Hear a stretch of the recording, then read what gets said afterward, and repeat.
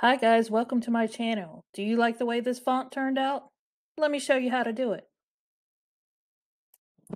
The first thing we're going to need to do is get our text in the font we want, and then we're going to have to remove the background. I already have one done, so I am going to go over here and do it. The reason you want to do that is because you're going to need to go over here to edit image. One, if you want to change the color. Two, the other thing is I want to use the blur. If I use just regular text without removing the background to make it a PNG, then I'm not going to be able to do that blur effect. So you need to download it, remove the background. I don't know if Canva's background remover will change it into a PNG for you. I have the free version, so I don't know. So with that, what you want to do then is you got that. Let's see, I want to change this color first.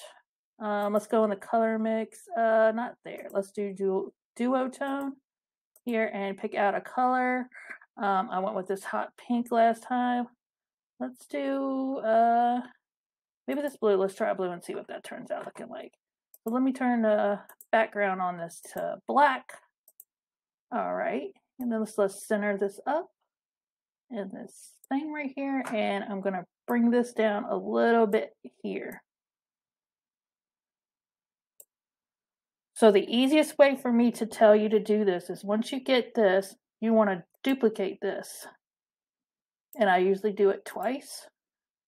So I'm going to do upper half to where I want it to be. And then I'm going to do one. That's the bottom half. And try to get it kind of like where it looks like even. And then I'm going to bring that down. I'm going to bring that down. So I want to go in. So I want to find my points where I want them to kind of line up. So I'm going to go over here.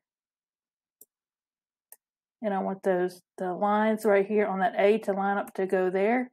Whatever way you want to do it, And if I have to use my arrow keys on my keyboard to get some precision going, and then I want my part of the N over here to kind of go with this part of the N here. So once I do that, I want to work on my bottom where I want that to go into. I want to go into like that. I want that little corner to match right there. And I want my A kind of to match up here. So I want to line that up here. And then I want to center that. And that is my first. And what you're going to do is you're going to just take those, duplicate them up, and shorten them. So here, all I'm doing is getting how many lines that I want done. You can make as many or as little as you want. So I'm just doing that really quick and showing you what I'm doing. Lining it up, you can space them close, far apart, however you want to set the letters. It's all up to you.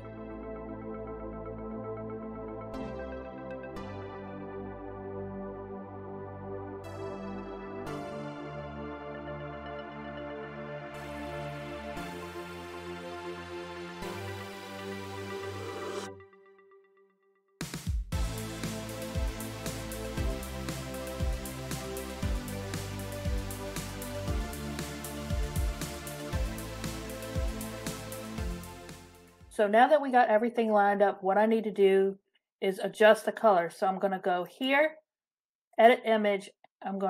We can do it right here. So you want to take your brightness and we want to go up 10.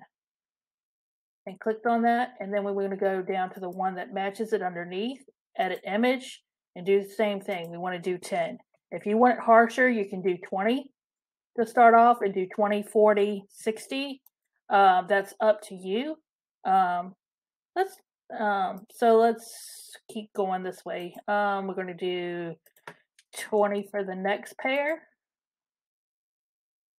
And we're going to go over here and do 20 for the next pair. And then we're going to go up to the next one, edit.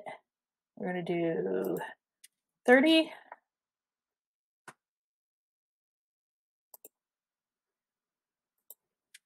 30.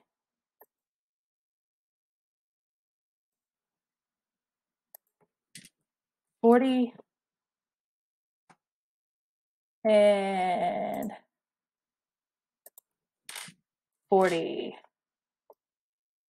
And you can keep going. If you want a more harsher tone, like I said, you can go 20, 40, 60. You can do 15, 30, 45, making me do math. Whatever way that's good for you, whatever, how strong you want the separation in them. So once you have that done, now we're going to do the blur part. So what you want to do is you want to go up here, you want to go to edit image, and you want to do, you can do it at same thing, increments of 10, 20, whatever. So here we're going to do 10 on that one, and we're going to go to the next one. We're going to go to in here, go to blur. We're going to go to 20. We're going to go here to the next one, and we're going to do 30 on the blur. And here we're going to do edit image, go here, and we're going to do 40 on the blur. So just for comparison, we'll go down here, we'll do 20s. So we'll want to go here, I'm going to adjust, I'm going to go 20, just so you can see the difference. Edit image, I'm going to go here, I'm going to go into adjust, 40, here, edit image, adjust, 60, and this one right here, edit image, go here, 80. So what I did too, another thing you can do if you want to get more lines and go deeper.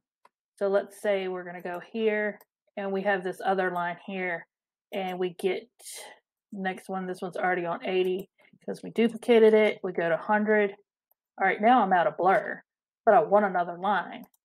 So when I went out of blur, I went up to transparency. So you go up to here and you start taking your transparency down. You can take it down 10.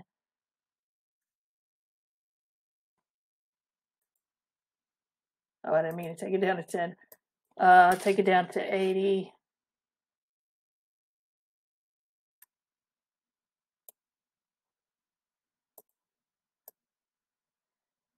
Why is this? Did I not take up? 80. Enter. So that's a way you can do that too. You can start using your transparency and just keep taking your transparency down to fade it all the way out, especially if you're going to go all the way to the bottom.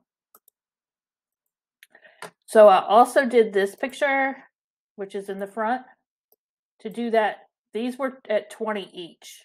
So to do it this way, all you're going to do with your split word is just go the opposite way. You're just going to make it bigger and go out versus going in. So that'll make it a hourglass to create this one, then more like a the Wheel of Fortune, not the Wheel of Fortune, the Price is Right wheel. There you go. And the only thing that I did with this afterwards is I went up to elements and I got a line and I thickened it up a little bit. And I changed the color to match the colors of my action and I put that up across the top. Let me use my arrow keys to kind of bring it down. Sometimes my arrow keys work well, sometimes they do not.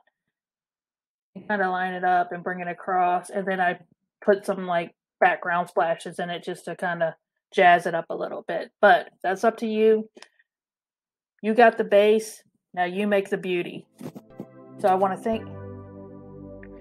thank y'all for coming out, and hopefully this tutorial helped you out some. I'm not a very good YouTube girl. Sorry for that. But I love you anyway, and I hope I helped you. Much love, peace, and have a great time designing. Subscribe if you like. Much love. Peace.